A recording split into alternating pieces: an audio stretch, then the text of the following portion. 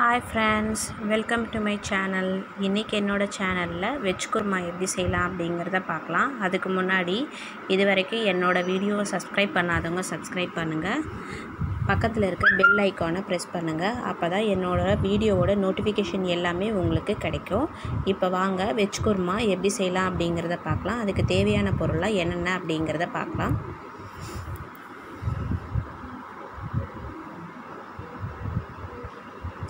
நான் வந்து இதுக்கு தக்காளி வெங்காயம் ஒரே ஒரு தக்காளி எடுத்திருக்கேன்.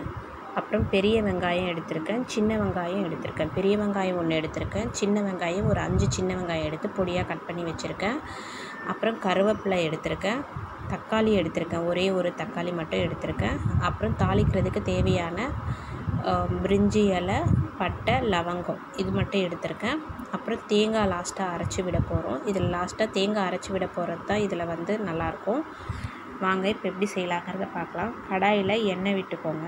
எண்ணெய் காய்ஞ்சதுக்கப்புறம் நம்ம எடுத்து வச்சுருக்க தாளிக்கிறதுக்கு எடுத்து வச்சுருக்க பட்டை, கிராம்பு இதெல்லாம் இதில் ஆட் பண்ணிக்கலாம். பட்டை, கிராம்பு, பிரிஞ்சி இலை, அன்னாச்சி பூ, மராட்டி முக்கு இது மட்டும்தான். இது நல்லா ஃப்ரை ஆனதுக்கப்புறமா நம்ம கருவேப்பிலை இதில் ஆட் பண்ணிக்கலாம். கருவேப்பிலை ஃப்ரை ஆனதுக்கப்புறம் நம்ம வெங்காயம் பொடியாக அரைஞ்சி வச்சுருக்க வெங்காயத்தை இதில் ஆட் பண்ணிக்கலாம். ஆட் பண்ணிவிட்டு நல்லா பொன்னிறமாக வர அளவுக்கு நம்ம வதக்கி விட்டுக்கலாம். இது நல்லா வதங்கி வந்ததுக்கப்புறமா நம்ம இஞ்சி பூண்டு பேஸ்ட்டு இதில் ஆட் பண்ண போகிறோம். இது வெஜிடபிள் குருமா, ரொம்ப ஈஸியாக யார் வேணும்னாலும் இது பண்ணலாம். உங்களுக்கு வீட்டில் என்ன வெஜிடபிள்ஸ் இருக்கோ அந்த வெஜிடபிள்ஸ் யூஸ் பண்ணியே நீங்கள் பண்ணலாம்.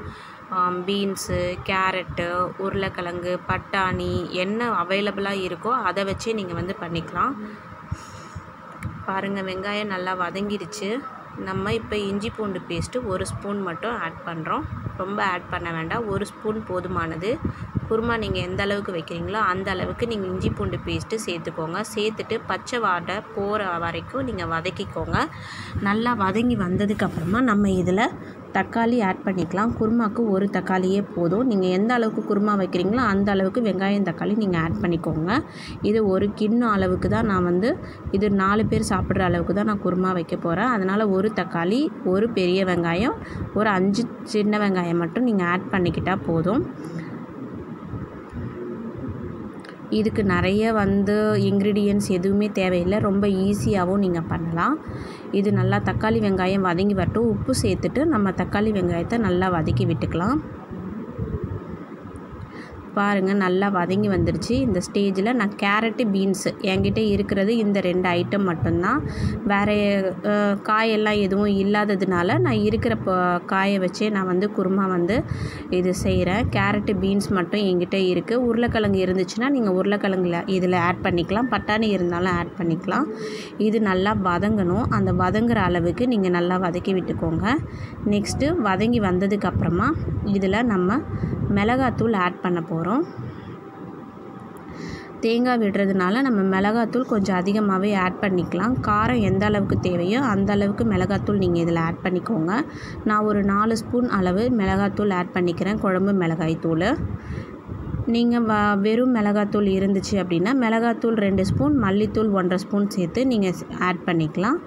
அதுலேயே கொஞ்சம் நீங்கள் ஜீரகப்பொடியும் ஆட் பண்ணிக்கலாம், நல்லா வாசனையாக இருக்கும். இது வந்து குழம்பு மிளகாத்தூள் எல்லாம் சேர்த்து அரைச்சதுனால நான் குழம்பு மிளகாத்தூள் ஒரு 4 ஸ்பூன் அளவு ஆட் பண்ணிக்கிறேன். ஆட் பண்ணிவிட்டு நல்லா வதக்கிடுங்க. மிளகாத்தூளை நல்லா வதக்கி காயோடு வதங்கி வந்ததுக்கப்புறமா நம்ம இதில் தேவையான அளவு தண்ணி விட போகிறோம்.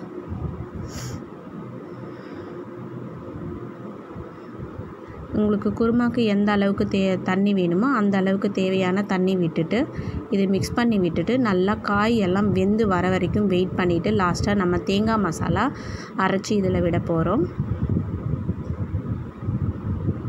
காயெல்லாம் வெந்து வரட்டும், மூடி போட்டு வேக விட்டுருங்க. ஒரு 10 to 15 மினிட்ஸில் காயெல்லாம் வந்து சீக்கிரம் வெந்து வந்துடும்.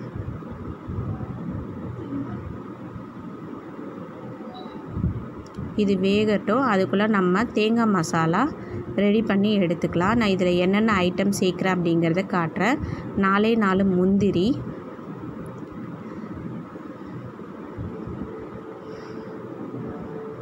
அப்புறம் கொஞ்சமாக ஒரு அரை ஸ்பூன் அளவுக்கு சோம்பு, பெருஞ்சீரகம், அப்புறம் வந்து தேங்காய் ஒரு மூடி அளவு தேங்காய். நீங்கள் வந்து இதில் கசகசா வேணும்னா ஆட் பண்ணிக்கலாம். நான் வந்து இன்றைக்கி கசகசா ஆட் பண்ணல. முந்திரி ப்ளஸ் சோம்பு இது ரெண்டும் தான் ஆட் பண்ணுறேன். தேங்காயை பொடியாக கட் பண்ணி இதில் போட்டுக்க போகிறேன். இப்போ தேங்காயை பொடியாக கட் பண்ணி எடுத்துகிட்டு வந்துடலாம். அதையும் அரைச்சி எடுத்துகிட்டு வந்துடலாம். இப்போ பாருங்கள், நான் அரைச்சி எடுத்துகிட்டு வந்துட்டேன். இந்த தேங்காய் மசாலாவை வந்து இதில் ஆட் பண்ண போகிறேன். காய் நல்லா வெந்து வந்துடுச்சு. இந்த தேங்காய் மசாலா ஆட் பண்ணிவிட்டு தேவையான அளவு தண்ணி விட்டு நல்லா கொதிக்க விட்டுட்டு நீங்கள் இறக்கிடுங்க. நம்மளோட குருமா, வெஜ் குருமா சூப்பராக ரெடி ஆகிடுச்சு பாருங்கள். இதே மாதிரி நீங்களும் உங்கள் வீட்டில் ட்ரை பண்ணி பார்த்துட்டு எப்படி இருக்குது அப்படிங்கிறத கமெண்ட் பாக்ஸில் போஸ்ட் பண்ணுங்கள். இது வரைக்கும் என்னோடய சேனலை சப்ஸ்கிரைப் பண்ணலைன்னா சப்ஸ்கிரைப் பண்ணுங்கள். இந்த வீடியோ பிடிச்சிருந்தால் உங்கள் ஃப்ரெண்ட்ஸுக்கும் ஷேர் பண்ணுங்கள்.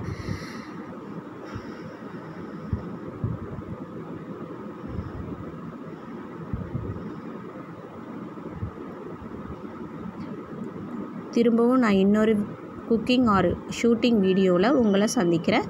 தேங்க்யூ ஃபார் வாட்சிங் மை வீடியோ. தேங்க்யூ. பாய்.